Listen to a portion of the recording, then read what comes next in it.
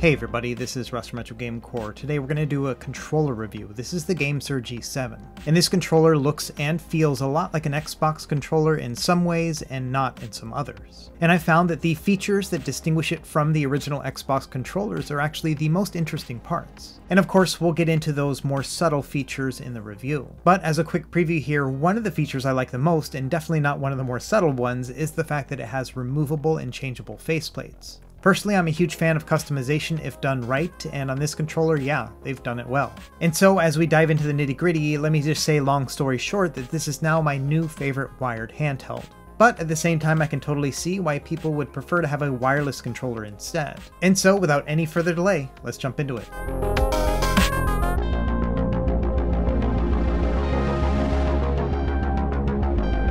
Okay, we'll start with the unboxing here. This was sent directly to me from GameSir, no money was exchanged in any way, and all opinions are my own. Inside the box, you're going to get a warranty card as well as a sticker, and it looks like they were hosting a contest earlier to show off different faceplate designs. It also comes with a free month of Game Pass Ultimate if you are a new user. Other than that, we have a massive user guide which is available in several different languages. Now, aside from the paperwork, we have our cable, which is actually 10 feet in length, so a super long cable here. And then of course we have the controller itself. Now, first impression here is that it is a lot lighter than I was expecting, and a lot of that has to do with the fact that it doesn't have a battery inside. And as a result, this is about 22% lighter than an Xbox controller with batteries inside. Next impression was that I like the feel of the controller overall, especially on the back. As you can see, it has these gritty bumps to it right here, and these are a soft rubber texture. On the Xbox Series controller, these are actually a hard plastic, and I prefer the rubber here. And yeah, when it comes to the overall shape and design and just the feel in your hands, it feels a lot like an Xbox controller. And so there's not a lot to say in the design other than if you like an Xbox controller, you'll like this too.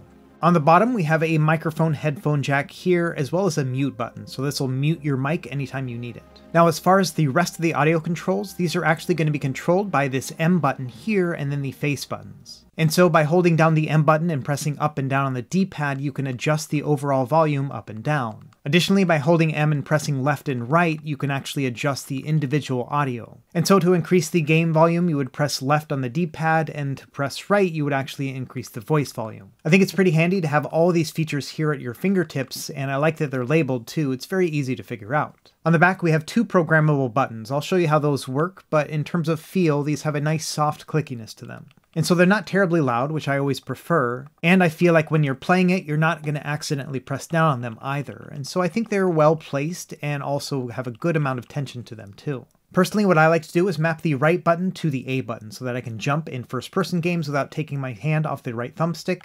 And then same thing with the left button. What I do with this one is I set it to X, which means it's going to be my reload button when playing the same type of game. It's a very simple setup, but this is what I used on my original Xbox Elite controller when playing Destiny back in the day.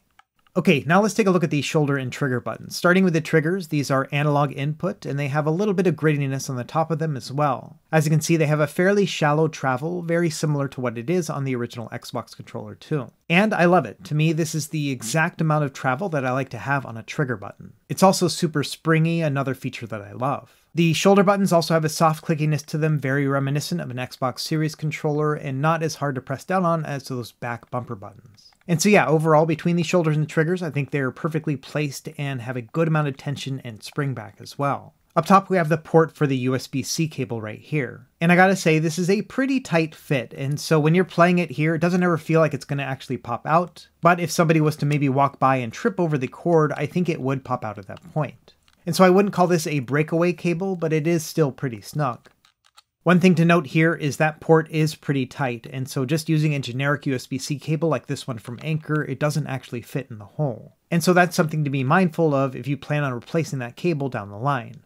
Okay, now let's actually talk about the feel of the face buttons. This is a dome switch connection here, which means it's going to have a clickiness to it as well. And so it doesn't have a rubber connection like you would find on an old school D-pad or on the PlayStation. Instead, this is very similar to an Xbox One's D-pad, but maybe a little bit more travel than that one. Now generally I prefer to use rubber membrane D-pads, but I would say this one isn't terribly bad. If anything, I would say it's a little bit more firm than I would like, but let's do some real world testing here later in the video. Now by contrast, the new Xbox Series controllers have a dome-style design and are much clickier than the other. I would say these are easily 3 times louder than the ones on the GameSir. Now I know a lot of people like this setup because it's so precise, but me personally, I think it's just too loud and clicky. And so between the two, I would actually prefer the cross-style D-pad here on the GameSir, but it's still not the absolute best that it could be.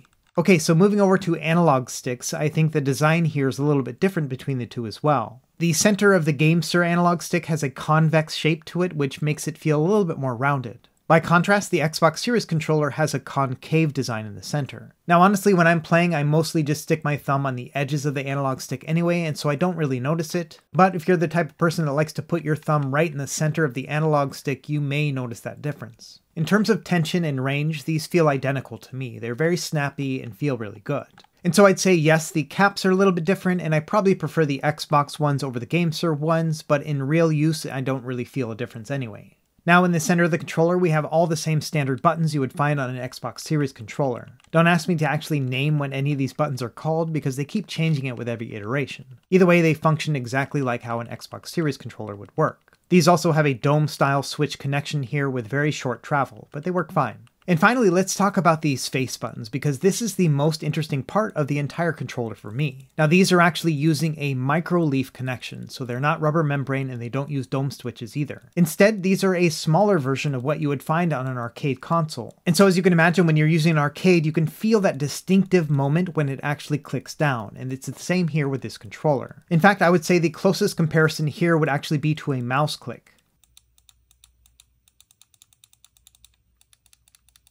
And so as you can imagine, this means it's going to be a very precise input. In fact, this is the most precise I've ever felt on a gamepad. And so to kind of put it into context, I would say it feels a lot like pressing on a dome switch like on a Joy-Con from Nintendo, but it requires a lot less force, but there's still just a little bit of force you have to press down on to make it do that click. And I wasn't sure how I was going to react to this when I first used it, but I have to say that I've fallen in love with it over the past couple weeks. To me, I find it to be kind of the best of both worlds. It is super precise, but doesn't require a lot of force to press down. And so coming into this review, I wasn't expecting this, but this has now become my favorite style of input for a controller. And so I hope to see these micro leaf switches used in other controllers in the future. Now when comparing it to something like a PlayStation or Xbox controller, these have a rubber membrane connection, which means they're a little bit soft feeling and kind of mushy too.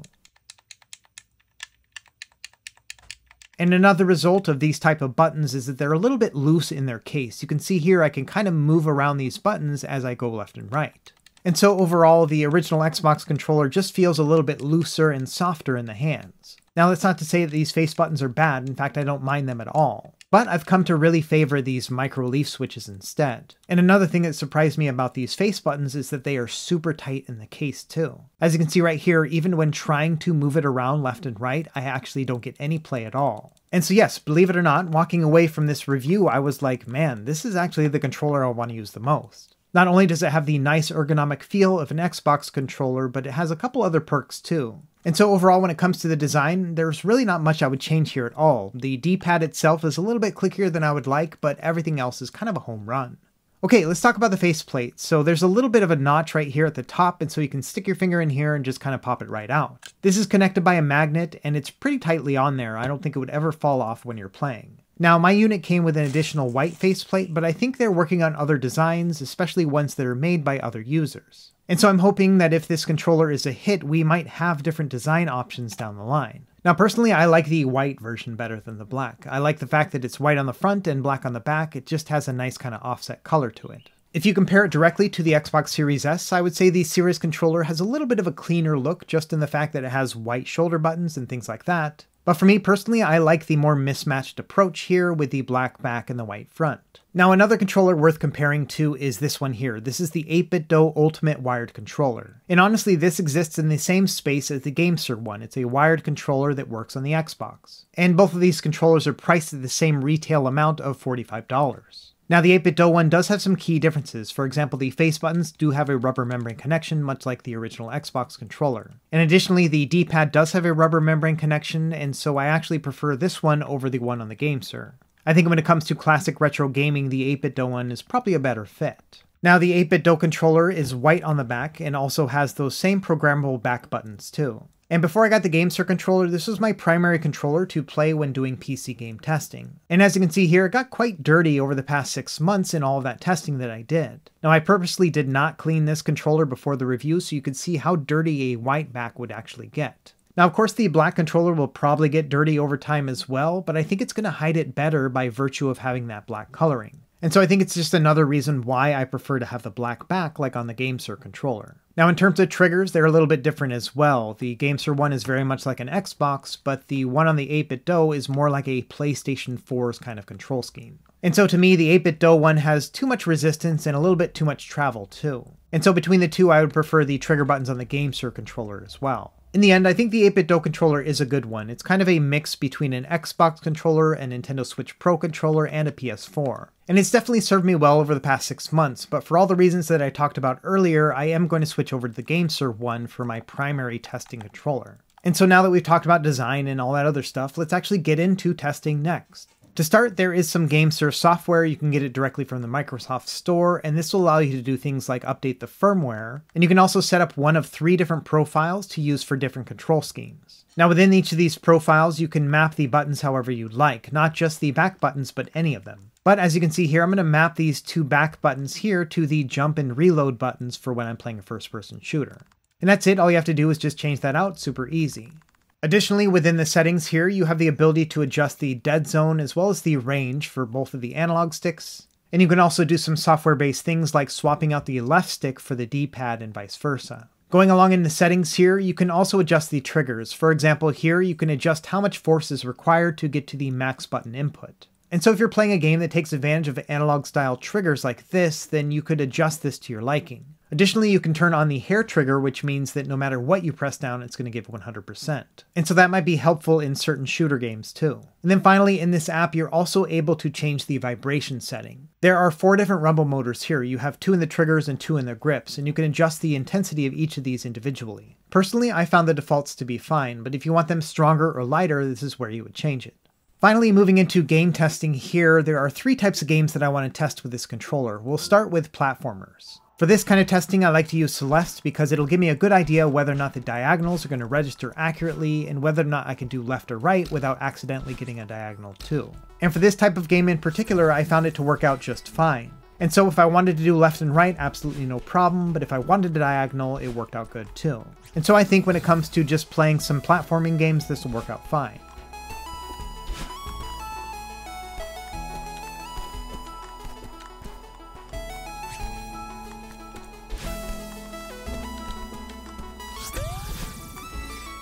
Next up are first-person shooter games, so I'm using the back bumpers here to do my reload and jumping, and then also just using the triggers and everything else just to make sure everything works well. And I gotta say, the control scheme here is working out beautifully. Now, it's not perfect. I think there are some things that could be improved upon. For example, if they used Hall sensor joysticks, then you could probably get some smoother gameplay. Hey everybody, this is Editing Rust here real quick, and I just realized that I was about to say that these feel like they have Hall sensor analog triggers, but they don't, but it turns out that they actually do. And so I went on the website and verified that, yeah, I just forgot to check, but yes, these are Hall sensor analog triggers. Just another reason why I like these controllers so much. That's why they feel so nice and smooth. Anyway, I know you haven't seen me in this room for a while, but this is still where I do all of my editing after I filmed everything. And by the way, look at the size of this collection. It's just gotten massive over the past few months. And so I need to do another like charity auction kind of run of all these handhelds and get them out to other people because I obviously can't play all of them. And so be on the lookout for that, and I'll probably make an announcement when I put some more up on eBay. Anyway, let's get back to the video, but you're looking pretty good. Whatever you're doing, keep doing it.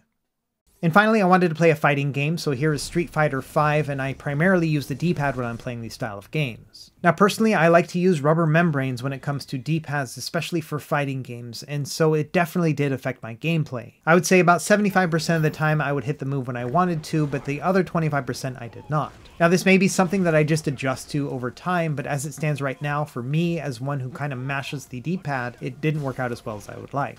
And so when it comes to these 3 type of games, I would say it's a 2 out of 3. When it comes to first-person shooter games and platformers, no problem. But if I was to play a fighting game, I would prefer something with a different D-pad.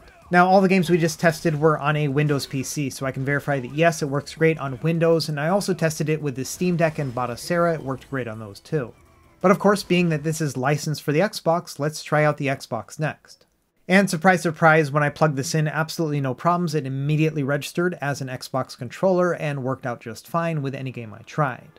And so there's quite a range of things you could use this on. You have your Windows PCs, as well as the Steam Deck and Batocera, and then of course it works out great with the Xbox too. Okay, with all the testing out of the way, let's get to the summary and talk about what I like and what I don't like about the GameSir G7. To start, we'll talk about what I like. Number one, it has a very familiar feel to it. I've been using the Xbox as my primary home console since back in the 360 days, and yeah, this feels right at home. I also really like the trigger action on this controller. I think it's a little bit shallower than the Xbox Series controller, which just makes it feel really good and responsive. I also like some of the features they have packed in, for example, the ability to adjust the audio controls and the fact that they labeled them directly on the D-pad. It's one of those things where you have to look at the instruction manual just one time to figure it out, and then after that you're good to go. I also really like the micro-leaf switches on the face buttons. In fact, I like them a lot more than I thought I would. When I first got this controller in the mail, I did not expect to actually change the way I feel about controllers in general. But as it stands right now, these buttons are so responsive and tight that I actually want them on everything. I also like that this controller is somewhat customizable and not in a cheesy way. Being able to change out your faceplates like this is pretty awesome. And I hope that we're going to see a lot of different faceplate options in the future. In fact, this is kind of an idea that could live on for several years.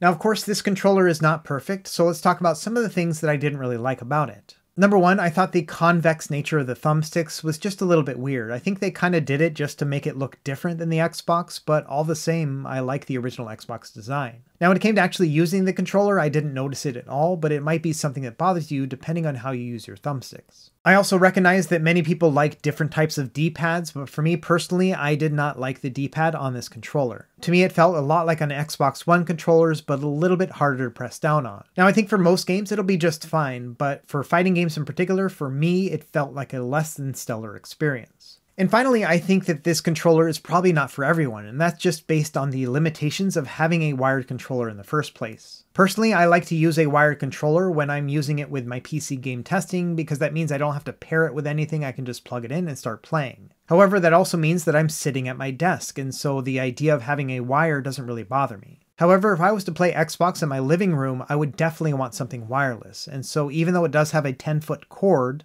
I personally don't like using a wired controller in that context, and so because of that, it's a little bit limited, at least for my own personal use case. But of course, there are some upsides with having a wired controller. For example, no need to worry about batteries at all. And so when taking all of these things into context, what do I actually think about the GameSir G7 and do I recommend it for you? And personally, yes, I can easily recommend this controller for anybody who's in the market for something that's wired.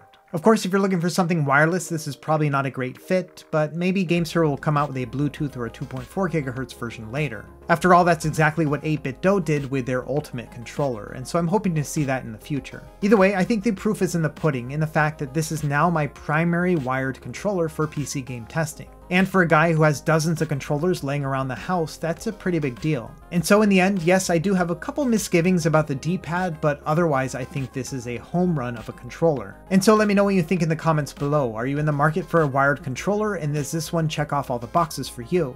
As always, thank you for watching, and be sure to like and subscribe if you found this helpful, and we will see you next time. Happy gaming.